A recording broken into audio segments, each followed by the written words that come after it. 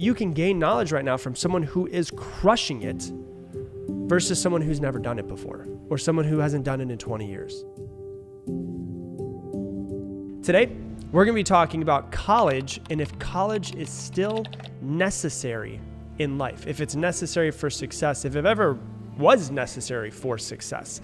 We're going to talk about college, and this will benefit you if you're young and you're thinking about going to college. This will benefit you if you have children. This will benefit you if you have grandchildren. This will benefit you if you're thinking about going back to school or if you're thinking about having kids that might eventually want to go to college. So we're going to dive into it. I will say this before I say anything else.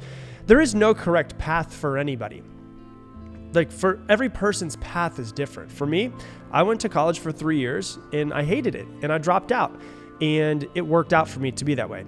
I'm not saying that my path is the path for you. I'm not saying it's the path for anybody else. It's just the path that I went on. So to say that everybody's path should be the same is kind of crazy because everybody needs something different. But I get so many messages. The reason why I wanted to cover this is because I've been getting messages for years from people asking, hey, I'm 18 years old. I'm about to graduate college. I'm about to graduate high school. I think I'm going to go to college. My parents want me to. I don't really want to go to college. What is your advice? I get messages of, hey, I'm 20 years old. I've been in college for 2 years. I don't know what I want to do. I hate it. And I feel like I'm just wasting my time and I'm wasting my money and I'm going more in debt. I get messages from people who are, hey, my son's about to graduate high school and I'm not sure if he should go to college or not. What's your advice? I won't tell you what my advice is. I'll just tell you what I think just from seeing the world. And I'm going to tell you what I would do with the knowledge that I now have as a 35-year-old business owner who's run his own business for the past 15 years now. I have employees, and I've been an employee. Then when I was 19 years old, for the next 4 years, I had my own company, and I had my own company I paid myself. Then I went back into the corporate world for 5 years. And now I'm back into where I am now, which is owning my own business and having a business. So I've played and I've worn multiple hats. I've also gone to college. I've dropped out of college. I've thought that I was stupid for dropping out of college. I resented myself. I've thought about going back to college years ago. So I at least feel like I have at least some qualification to tell you what I think. But I'm going to tell you what I would do if I were 18, 17 years old, 16 years old, and I was about to be graduating, or if I was, 50 years old and I had somebody who was my grandkid who was about to graduate. And this all came because I was at a event not long ago, and there's a lady that came up and started talking to us, the people that were at the table, and she was in her mid 60s, and she's telling us about her grandkids, and she was there for a while. She's talking a lot. This woman was talking a lot, I'll tell you that. And she was talking about her 2 grandsons. One of them is so good in school, and they're twins. He's so good in school and he does so well. But his brother, I'm so worried about his brother. And, he has to go to college because what is he going to do with his life if he doesn't go to college? She's on this whole thing and she's worried about her grandson who doesn't do well in school and doesn't want to go to college. And I said, hey, well, if it makes you feel better, I don't think that college is necessary for everybody. And I think that it's actually becoming less and less necessary. And in my personal opinion, I think it's going to be mostly obsolete in the next 15 to 20 years. And she's like, whoa, what are you talking about? And I started talking to her about this and made her feel better about it. But really what I did was open her mind up to the fact that the world is not the same now as it was when she was younger. So for everyone that's out there, if you went to college or if you're older, realize that now in 2021, the world is not the same as it was 5 years ago, 10 years ago, 17 years ago when I first got into college. It's not the same. Completely different. We're not playing the same game anymore. So what was the rules of the old game are not going to work in this day and age that we're in. So if I was young and I was graduating, here's what I would do. And let me tell you why I would do this, knowing what I know now. The first thing that I would do is I would not go to college immediately after graduating. I would take a gap year. I didn't do this myself. I went immediately to, Florida Atlantic University when I was, right after taking a summer off. I went straight to school. I would take a gap year though. And what I would do is I would save money. I would work. I would save money for the entire time I was in high school. Save up, save up, save up, save up, save up. Every time somebody wanted to give me a birthday gift or a Christmas gift or whatever it is, I'd say, just give me money. I want to put it in my bank account. And I would stack away money, a few $1,000s if I could. So that therefore, if I needed to pay some bills, if you're not living with your parents, you can pay bills, whatever it is. Here's what I would do in that gap year.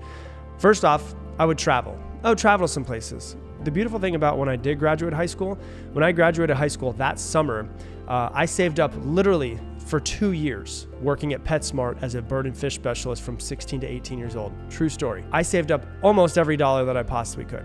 And when I graduated high school, me and 3 of my friends went on a surf trip. And we went on a surf trip to Costa Rica for 3 weeks, backpacked all through Costa Rica. One of the best experiences of my entire life. It changed my perception of the world, and it made me fall in love with other cultures. It made me fall in love with nature. It made me fall in love with being able to travel. It changed my life completely. I would recommend travel if somebody wants to go and travel. What I would also recommend is to do different things that you've never done before. Part of the problem of being 18, I don't know if I want to call it a problem. Part of the issue of the reason why it's so hard to figure out what people want to do with their life is by 18, you don't have a whole lot of life experiences. So from 18 to 25, 26, 27 for a lot of people should just be trying new things, just doing new things and finding what you fall in love with. That's really what it should be versus going to school and starting to just learn stuff, like just things. I don't think that's the best way to do it. What I would think that people should do is they should just go do things. And what I would recommend is, because you don't know who you are, try to discover by going and doing things that you might be interested in. What I would do is I would travel and I would start to go to conferences that semi-interested me. You can go to so many different conferences nowadays. That's what's so beautiful. And you have the internet to literally Google. If you're into fitness, Google Fitness Conference, Texas, if you live in Texas. Fitness conferences coming up in 2021, 2022, whatever it is that you want. You can literally figure these things out. I would go to every single conference that I could to meet people in the industry that I might be interested in and just see what their life is like. See what they think. See how they view the world. See how they enjoy what they do. I went to college when I was 18 years old and into my 19th year to be a ocean engineer. I went to ocean engineering, and I ended up finding out after spending $20,000 for my first year that I hated engineering. What if I would have just had the opportunity to go and hang out with an ocean engineer for a week? I would have figured it out right away. Would have been much easier. Would have saved myself a year and a whole lot of money. That's the beautiful thing about conferences. You can immerse yourself and be around people who are doing the thing that you might be interested in. So there's so many different types of, literally every type of conference you could want to go to there is. If you want to learn how to make money online, there's tons of conferences on how to make money online. All you do is this, Google how to make money online conferences 2021 and just see if some pop up. There's marketing conferences, there's music conferences, there's fitness conferences, there's film conferences, there's fashion conferences, there's podcasting conferences, there's public speaking conferences. Whatever you might be a little bit into, or your child or your grandchild might be a little bit into, push them to go to these conferences and meet people who are in that. A lot of times people say, oh yeah, well the thing about college is you get to meet people. For sure. But you also meet a bunch of other people who are broke like you who aren't doing anything as far as like in an industry making money. What if you could go and meet someone who's 10 or 15 years older than you, that's been in the industry for 5 or 10 years, that's making money, and just see what their life looks like and meet them and network. You get more value from meeting somebody who's 10 years down the road than somebody else who's just figuring it out at the same time as you. So once again, I'm not telling you this is what's right or wrong. This is what I would do with all of the knowledge that I have now. So I would go to all of these conferences, marketing conferences, music, film, all of those conferences, and I would try to figure out if I enjoyed that. And then here's what I would do. Unless I want to be a doctor or a lawyer or an engineer, which if you want to be those things, you can go to doctors' conferences, lawyer conferences, engineer conferences, and see what it's like before you actually enroll in any classes to see if maybe that's something that you actually truly want to do. Like if you want to become a police officer, if you want to become a firefighter, if you want to become an EMT, you can do a ride along, and you can literally call up the station that's around your house and say, hey, can I schedule a ride along? And you can go ride with them for a day. What if you could do that for any profession? Well, this is kind of how you do it. You go out and you start to meet people. The beautiful thing about 2021 is almost everything can be learned online right now. So I would start investing my time and investing my money into learning more about whatever it is that I want to get better at. Let's say that I want to learn how to make money online, right? I would go to the first online money-making conference that I could go to in my area. There's quite a few that I've been to, and I've met people, and they have expanded my mindset. Because when I first started getting into trying to make money online, I thought, man, I'd be excited just to be able to pay my bills and travel a little bit.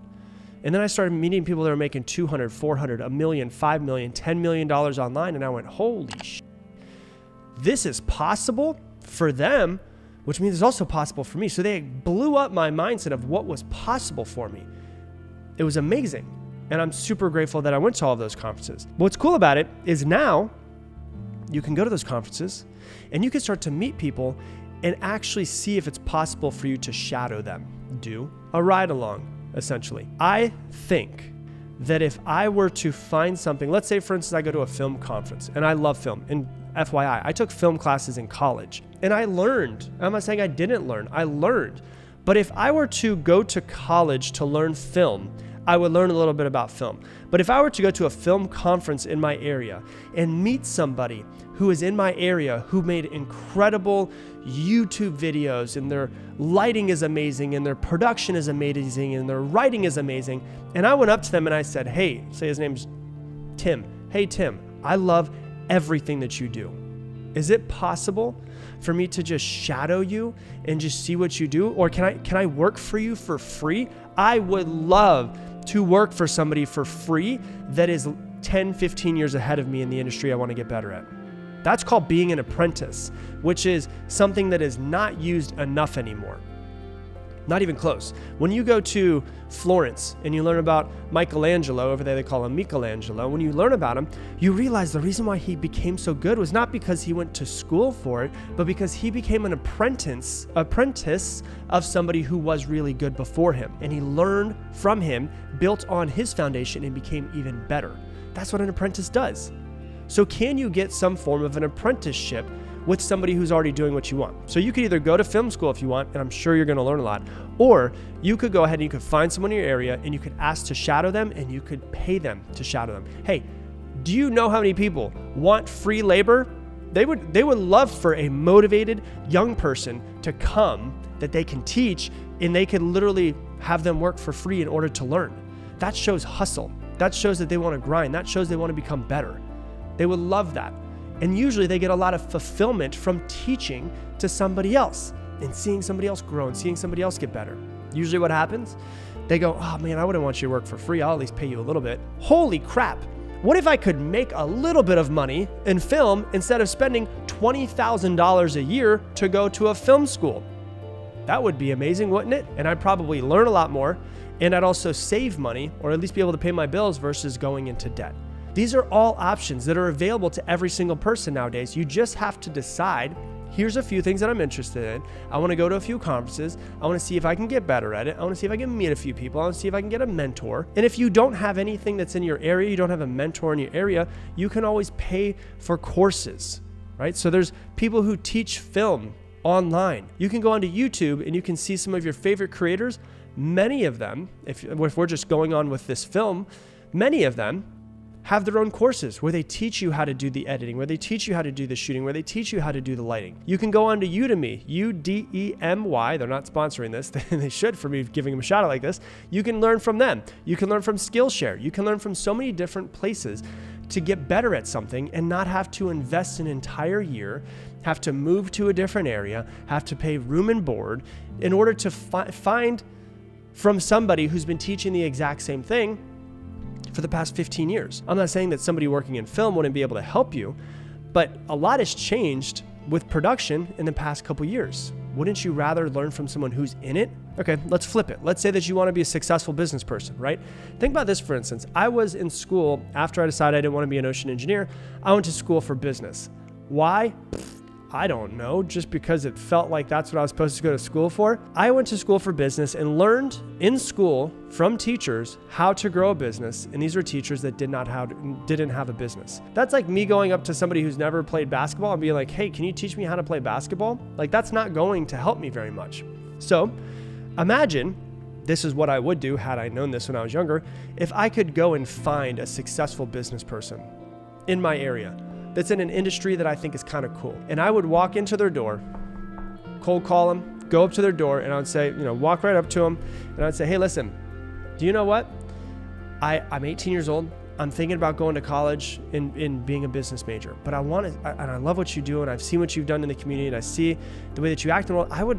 I would love to just work for you for free as like an intern for a summer. Is that okay? Can I do that? Can I just learn from you and just be around you and be able to see what you do? Most people would say yes to that. If they don't say yes to that, there's 3 or 4 or 5 other business people in your area that would say yes to it. You just have to find that person. So would you rather learn from a teacher who doesn't have a business on how to grow a business, or would you rather learn from somebody who is currently running a successful business? It's obvious, right? The person who's running a successful business. So the beautiful thing about the decentralization of knowledge, which the internet is causing, is that we can learn anything at any point in time. You don't have to go to college specifically to learn something anymore. Now, do you have to get degrees or degrees required in some industries? Absolutely. If that's the industry you want to get into, first I would go to a couple of conferences and try to shadow people if you can before you start spending money and time into it. But then you can go to college if that's what you want to do, if that's what you feel is right, if that's what your children or your grandchildren feel is right. But the beautiful thing about it is that you can gain knowledge right now from someone who is crushing it versus someone who's never done it before, or someone who hasn't done it in 20 years. It's the difference between going to school twice a week to learn Spanish versus moving to Spain. Which one are you going to pick up Spanish quicker? You're going to pick up Spanish quicker in Spain. You're going to become more fluent, faster, and you're going to become better at the language simply from being there. It's the exact same thing. It's in film. It's in fashion. It's in, making money online. It's in marketing. It's whatever industry you want to grow in. If it's not required for somebody to get a degree, I think 90 to 95% of the time for them to go to college is not going to benefit them as much as taking the route that I'm talking about. The reason why is because I went to college for 3 years, and I learned more outside of college than I did in college. There's just no comparison because mentors collapse time for you. If you go to somebody who's been running a successful business for 20 years, they collapse those 20 years into a year, 2 years of learning from them, of working from them. It's the difference between, like I said, going to school to learn Spanish versus going to Spain and picking up the language. You immerse yourself into it. If you want to learn how to run Facebook ads, because you've heard that, Facebook ads are fun and you like numbers and you've heard that you can make a lot of money doing it, go to a Facebook ads conference, go to the next conference that's on internet marketing and try to find someone who does it and say, hey, can I work for you for free? Now I realize you still have to pay bills. If you're 25 years old and you dropped out of college and now you think about going back to it, well, now you could go, all right, you still got to pay my bills. Okay, but could you work for this person on the weekends? Could you work part-time and pay your bills and grind it out for a few years to be able to take knowledge from this person and give them very cheap labor or give them free labor simply to gain knowledge? I don't know about you. College costs money. I'd rather work for free and not have that money be taken from me, or maybe make a little bit of money so that therefore I can gain knowledge for free or at least make a little bit of money. This is an investment, not an expense to pay someone to work for them if it comes down to that. That's how I see it. If you find something that you want and you go into a course for it, it's an investment. It's not an expense. If you say, hey, I'll pay you $100 a week for me to be able to work for you and, just be able to follow you around, that's an investment. It's not an expense. If you got to go knock on doors, go knock on some doors. These people have the knowledge that you want. Why don't you just ask them if you can get it from them? People love, once they've hit a certain level of success, making money doesn't make them excited anymore. Helping other people succeed is actually what makes them more excited. So that would be my recommendation for you.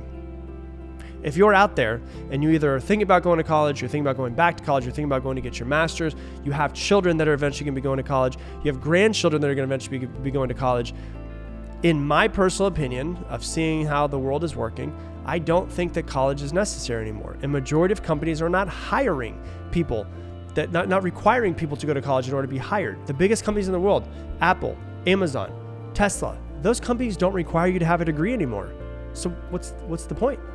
Why don't you learn your knowledge in another way and get better at it? It's way less time, it's less money, and it's less debt, but it ends up being more knowledge. It's a collapsing of time so that you can expedite your success much, much faster.